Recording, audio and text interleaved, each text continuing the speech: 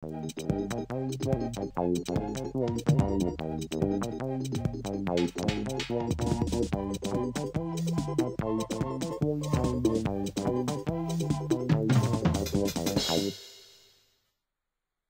čau lidi, já jsem Mipe a hrajeme tady spolu Super Mario World, nebo já to hraju teda. A nyní zkusíme dokončit Ghost House tím správným způsobem.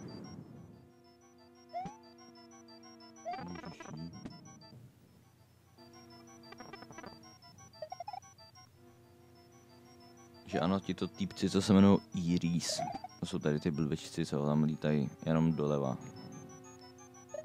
Tak vlastně ty jsou taky jenom v Ghost House a taky pěkně štvou. Já to udělám vlastně úplně stejně jako předtím a tentokrát už vyjdu do těch normálních dveří. Aspoň si tady trošku porozhlídneme, o co jsme přišli, když jsme to tady minule přelétli.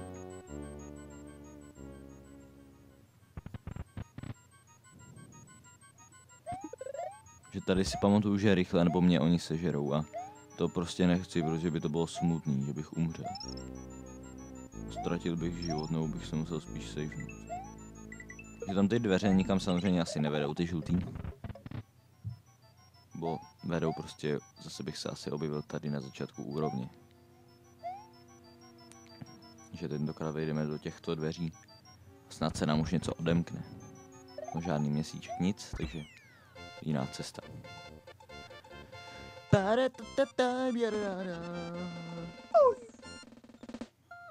Tak. Konečně jsem zase začal zpívat písničky. Jste si všichni určitě strašně spokojení. Ne, do Forestu vyložení 4. Což teda trošku mimo cestu, ale nevadí. No tyho týpci se jmenoval Lakitu. A tady ten zrovna rybaří. A když si od něj vezmu ten živůtek, tak na mě začne házet spiny.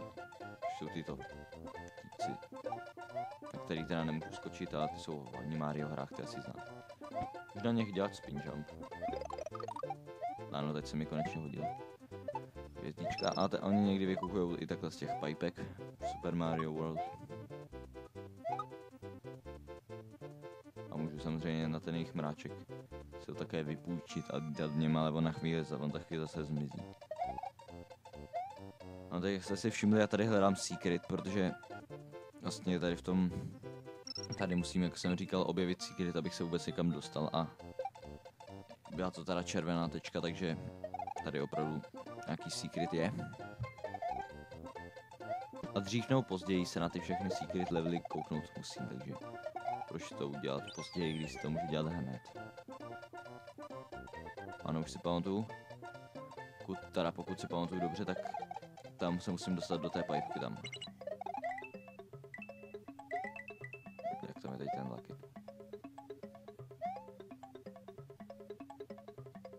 Podívám se, tady nemá nějaký ještě jiný efekt to písvič.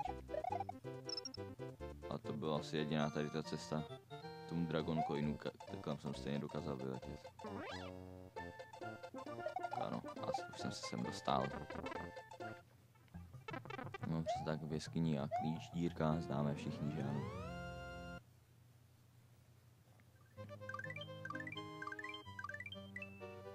Forest Secret Area.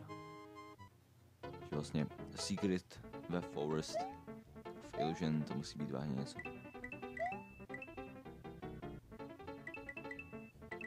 No a takhle, aspoň tady si myslím vypadá celý level. Aby ho teoreticky mohl přeplachtit, ale tak se podíváme, jak vlastně celý vypadá. Já jsem si toho nikdy pořádně nevšiml, protože upřímně jsem ho vždycky přejít. A budeme si tady hrát s těmi kupašel, které teda budeme házet do vzduchu, protože je to strašná sranda, je takhle vždycky odpinknout a vyhodit. Taková strašná zábava, mě to tak baví.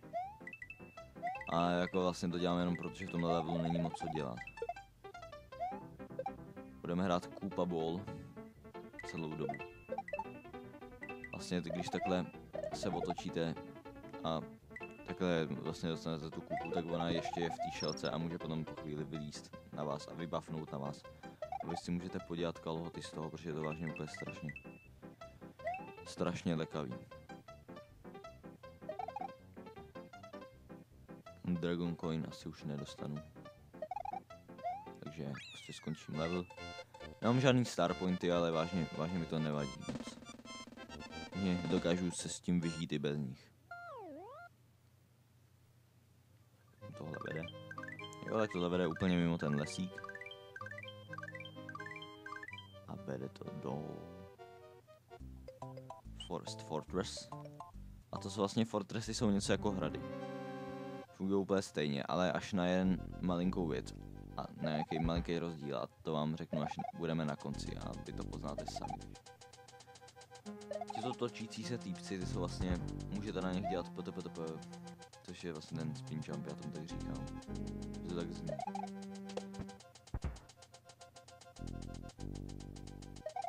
A vidíte, tamhle už jsou i modrý dot line bloky, na který budete muset potřebovat samozřejmě blue switch place.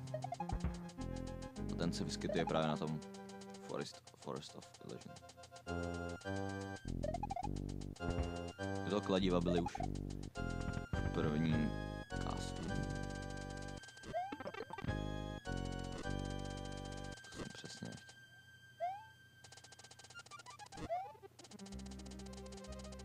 Že tady se pokusím vylízt nahoru, nevím jak mi to půjde. Blbě mi to půjde, to jsem věděl.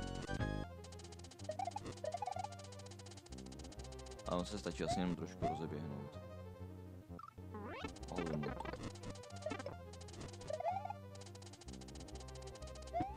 Ale tyjo, houbičku, to jsem vážně potřeboval. Já jsem tam pírko. A je pravda, že teda moje blbost, protože ve žlutých vykřičníkových blocích je vždycky jenom houba. Buď houba nebo nic. Jo. Další houba, skvělý. Ale vlastně, když jsem malý, co mám čekat,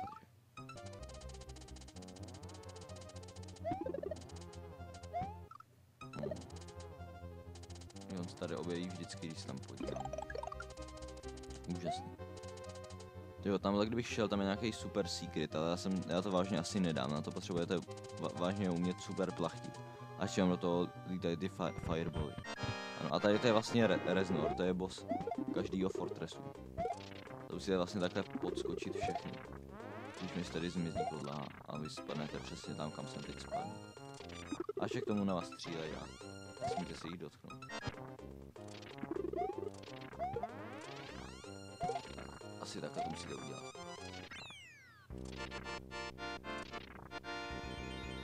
Ano, úplně krásně vidíte hrdinu, který všechno udělal a všechny zachránil.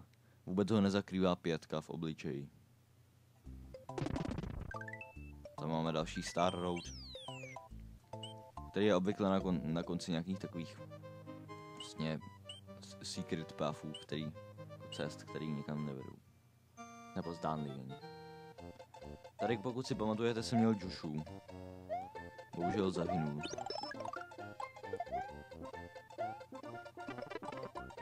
A já asi tady zahynu taky, no. Ale tak aspoň se zkusím vyžít. Tady vidíte opravdu, že ta kytička nezabije úplně všechny. Ale další Yoshi.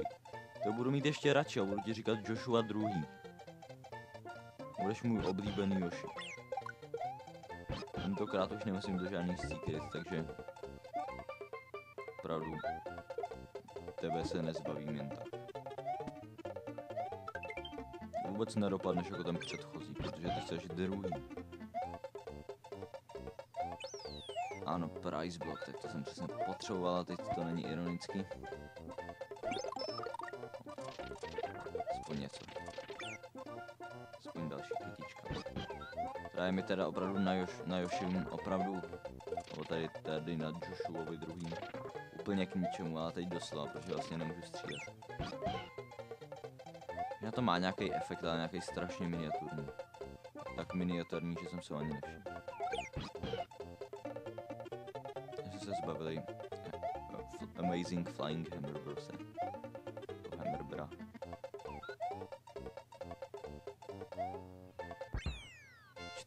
Star pointů, takže víte, co to znamená. No víte, co to znamená, jestli umíte matematiku. To znamená, jestli zahraju, ano, přesně tak. Bonus game. Zkusím tam dát nějakou lineu. Takže vám to připadá, že to line, že to má něco společného s drogami, ale to se nevíte. Kdyby to chtělo houbičku. Jo, přesně. Vidíš to, Joshua, vidíš, co jsem ti vyhrál, nebo spíš sobě. Že ty, když umřeš, tak žádný život neubyde. No. A jdeme do Forest of Illusion 2, kde se vlastně vyskytuje secret, který vede do Blue Switch Palace. Je to samozřejmě pod vodou a vidíte, že se pod vodou pohybuje strašně pomalu. A zase může jíst si ty rybičky, což je teda skvělý. Tady to jsou vlastně mořský ježci. Jestli vám to nedošlo, mě to teda poprvé nedošlo, takže proto vám to říkám. Proto je dobrý mít Joshua. Proto je to vždycky dobrý. Joshua druhý je perfektní příklad toho, jak si ho máte vážit. Ne tak Joshua první. A pokud bude nějaký Joshua třetí, tak Joshua druhý taky není perfektní příklad. O, teď jsem ho zranil, ale to neznamená, že se ho vzdám. No, nevadí. My teď musíme najít ten secret. Pod vodou se obvykle hledají těžko, ale mám pocit, že tady to nemůže být zase tak těžký, když vlastně to potřebujete. Bo potřebujete vlastně, to vede jenom k tomu Switch Palace, takže vážně nepoznám obtížnost. Že zranil jsem se asi tolikrát, že se na to ten počítač vystral a prostě mě nechal přežít.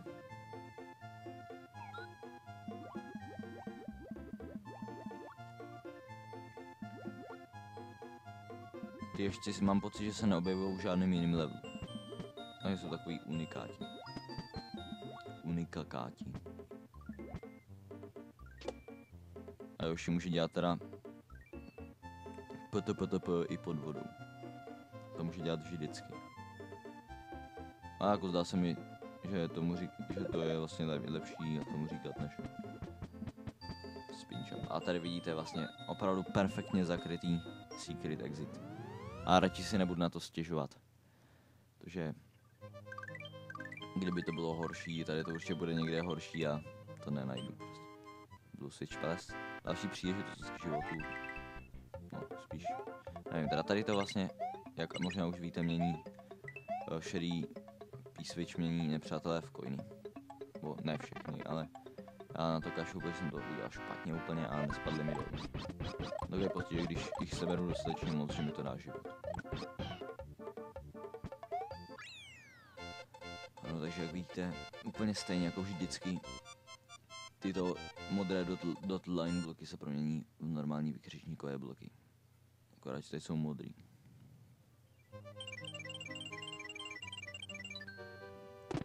No tak, snad se vám video líbilo, celá série, já se s vámi loučím, mějte se, nashledanou a užijte si své životy.